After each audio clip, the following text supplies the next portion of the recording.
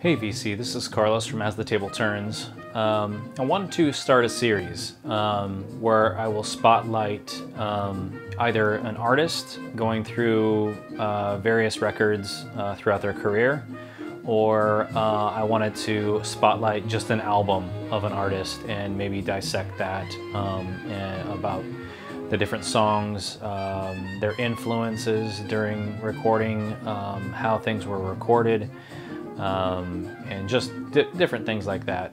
So I'm going to start with an artist. I don't know which is going to be harder, an album or an artist, but we'll see how it goes.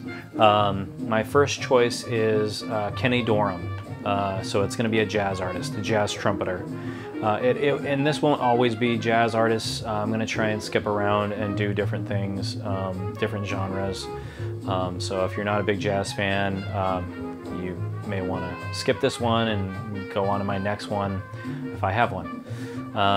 But anyway, we're going to see how this goes. I don't know much about music, so I can't really get into the depths as far as chord progressions, different stuff like that, time signatures, stuff like that. I really can't get into that stuff. I can only regurgitate stuff that I've read. So I'm going to try and do that and try and get a little deep with that kind of stuff, but I won't get too deep because once again I'll be out of my element and not really knowing what I'm saying, and I don't want to put stuff out there that's not accurate. And if I do mess up, you can let me know and anything like that. But as far as I know, I'm just going to kind of lightly go over stuff like that. But it's more about the player himself and a bit about his style. Anyway, Kenny Dorham, McKinley Howard Dorham is his name. And he grew up in Fairfield, Texas. Went to high school in Austin, Texas. Went and played after that in Marshall, Texas, I believe, and he went to school with Wild Bill Davis. Then he went into the Army, and I don't know if he was in a trumpet, played trumpet there or not, but he did do boxing. He was part of the boxing team from 42 to 43, I believe he was in the Army. Anyway, he gets out, goes to New York, and quickly goes up the ranks because I think by 1945, 1946, he's playing with Dizzy Gillespie and his orchestra. So that's quite a feat to go from moving there, and then within maybe 2 to 3 years, you're playing with basically one of the biggest bands ever. So Dizzy Gillespie's band. Also, you're playing with a trumpeter, not only a guy that has basically written out bebop, literally wrote out what bebop was and is, but is a virtuoso in his own right. Dizzy is a great trumpeter, and then anyway, yeah, part of Dizzy's band. Then he plays with Billy Eckstine's band, another great, huge band at the time. Kind of going in between those two bands. He plays for Lionel Hampton for a little while, which Lionel Hampton is another great teacher and mentor for a lot of people, up and coming trumpeters, musicians of all kinds. Then he starts playing with Charlie Parker. Once Miles Davis leaves because of his drug problem, I believe it was his drug problem at that time, he steps in the shoes of Miles Davis in the Charlie Parker band. So great, already like he's got a great career going for himself. He is one of the one of the prominent, you know, people playing bebop at that time in these different orchestras, in these different bands. When you're, you know, the person that's thought of second in line to Miles Davis, even though Miles wasn't much of a name at that time, you know, Charlie Parker is not going to pick a slouch, you know, he's going to pick someone that can keep up, you know, and so if Kenny Dorham can keep up, then, you know, then that's saying a lot. Now, at the time, there were other trumpeters that were Miles Davis himself, Fats Navarro, Dizzy Gillespie. All these trumpeters were really the prominent ones that were thought of as trumpeters, great trumpeters at the time. Kenny Dorham was and is still underrated, and people still talk about how his name is kind of synonymous with underrated. And he must have been, because if you're able to keep up with Dizzy Gillespie and you're able to keep up with Charlie Parker and you're second in line to Miles Davis in Charlie Parker's quintet, you're playing with Billy Eckstine, you're playing with Lionel Hampton, you're playing with Mercer Ellington, you know, you're obviously at the top of the game.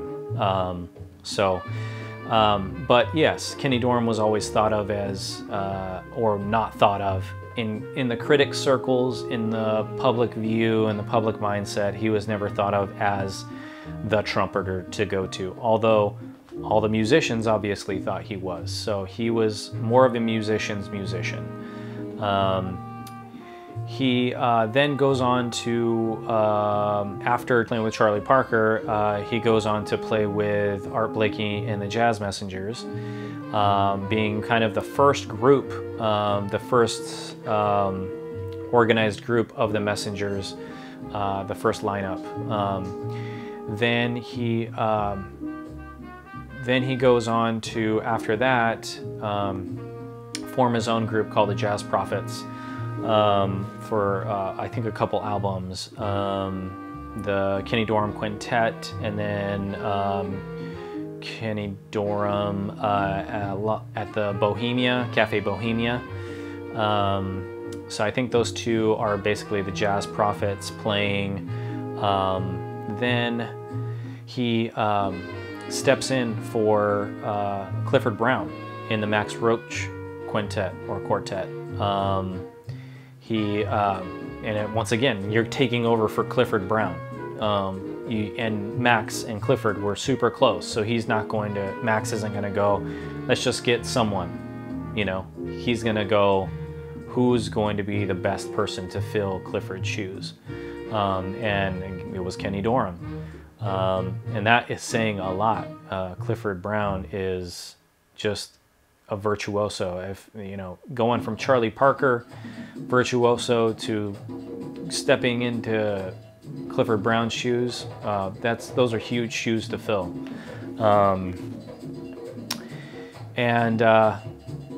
Yeah, so then he goes from there. He plays with Thelonious Monk on Genius Volume 2. He plays with Sonny Rollins. He plays with it's, you know, countless people, everybody at Blue Note, you know, he plays with those people. He actually, in 1948, learns arranging, goes to school and learns arranging. He starts arranging for people. Mary Lou Williams, I'm forgetting the other names right now, but he arranges quite a bit of music for people. I'm sure he starts writing his own music at this point for himself. The album that we're actually listening to right now is Afro-Cuban. And with Kenny Dorham, the thing you're going to see is, at least with 3 of his albums, he loves this Latin tinge, this Latin rhythm, the Latin rhythms, and playing with those. So that's the album that we're playing right now. And I think this Latin rhythm thing, he's kind of picking up from Dizzy, being with Dizzy and being with Charlie, because Dizzy and Charlie were also playing with with the Latin rhythms when Kenny was with them in the mid 40s, late 40s. They were playing with Machito, and they were playing with Mario Bossa and Chano Pozzo and Mongo Santamaria and different people like that. So I'm sure that's where Kenny Dorham kind of gets that feel, and he must like it because this is one of his first albums. I think it's his second album. Like I said, I think that Kenny Dorham Quintet is his first album. Then we go into Quiet Kenny, which it reads on the back that this isn't called Quiet Kenny because he's quiet. The songs are quiet, ballads or something like that. It's because of his personality and the way he is. He's not a showboat. He was never about showboating talent. He has a very straightforward lyrical style. It's very clear. There's a lot of clarity to his playing. He also, a lot of trumpeters, I guess, would play their progressions or their chords. They would be playing, they would slur a little bit to smooth them out in between. But Kenny didn't do that. He played a lot with his tongue and using his tongue to kind of create this pulsating staccato type feel. Once again, like I said at the beginning, I'm not a music head, like as far as knowing, music and how to read music and all that kind of stuff, and progressions and chords and time signatures and stuff like that. But anyway, that's what I've read.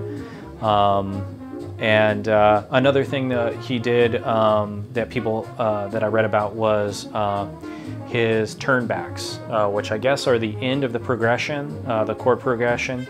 He had a really unique way of ending his progressions and getting to that chord at the end, that note or at the end.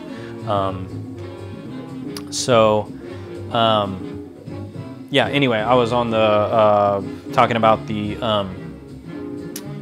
Latin. One of the records, Uno Mas, recorded this in 1963. Joe Henderson's on this record, and Kenny Dorham's kind of responsible for getting Joe Henderson's recording career started with Blue Note on this record. And in Kenny's words and things that Kenny's said is that him and Joe thought a whole lot alike. I think the title track Una Mas is when Kenny wrote it, he handed it over to Joe, or he wrote the melody for it, and then he handed it over to Joe, and Joe wrote the chords for it, and Kenny said, "That's exactly what I would have done."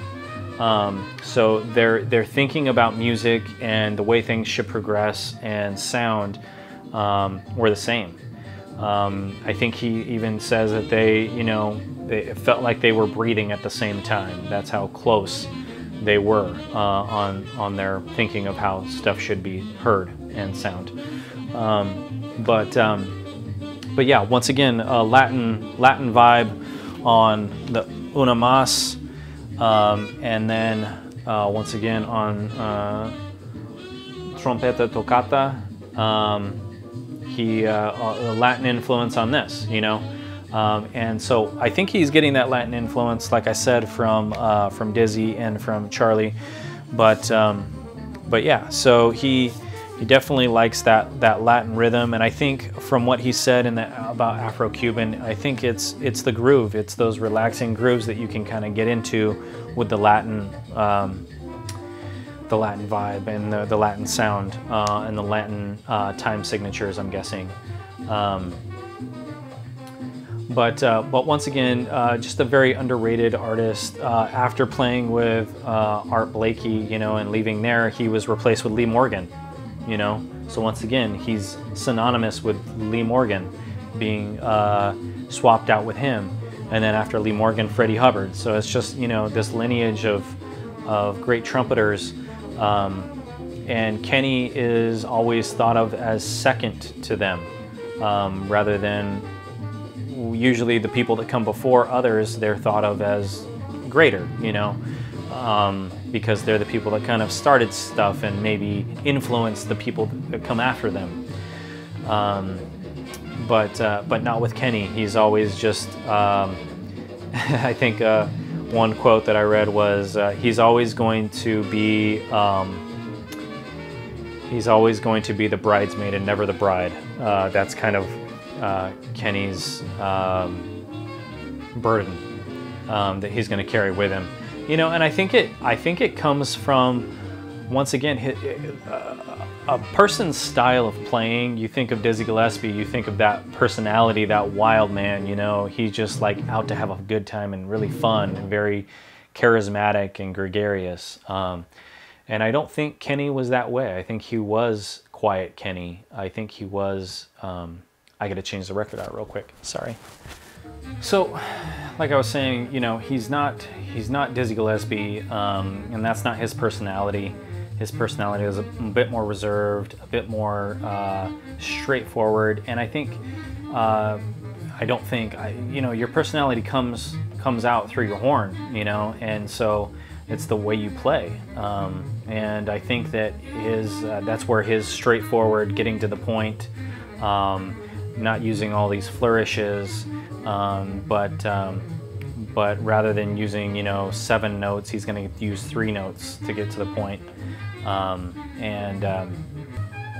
Maybe not doing all those types of things maybe hurt him as well, as far as critics and people, you know. You have to have a little bit more of an ear to hear why he's great, you know. And once again, all the musicians are that way, where it's, you know, they're not the people that get popular, it's the people that they write the songs for that get popular, you know. And so I think that, you know, that probably affected his renown, or lack thereof, you know, in the circles that counted, the people that bought records, right, and the people that critiqued records. So yeah, but Kenny Dorham, you know, great trumpeter, came up through blues and bebop and was one of the pioneers of those things, you know, even though he's never thought of as that.